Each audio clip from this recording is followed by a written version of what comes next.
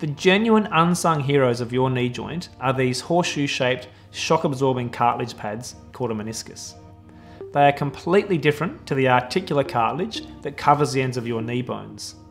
Meniscal tears are commonly associated with ACL injuries.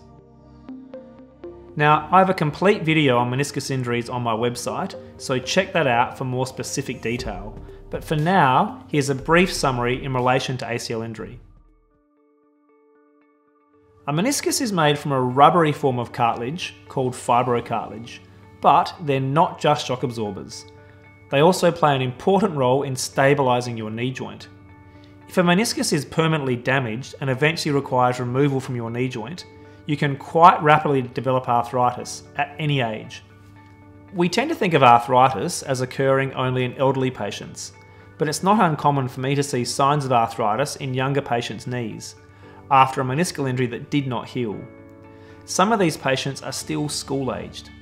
This shows you just how important a meniscus is for your knee health.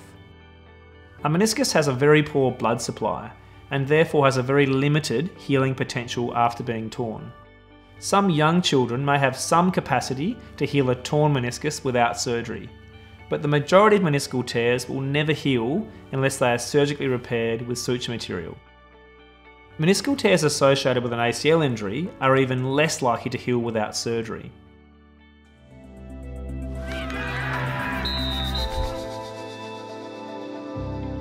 In my practice, I do see and treat ACL injuries amongst elite athletes in the AFL, AFLW and the NBL. However, the bulk of my patients with ACL injuries are what I would call weekend warriors.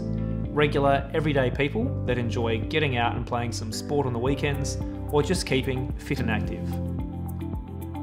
Because I perform a high volume of ACL surgery, I keep appointments free and available every day, only for patients with ACL injuries.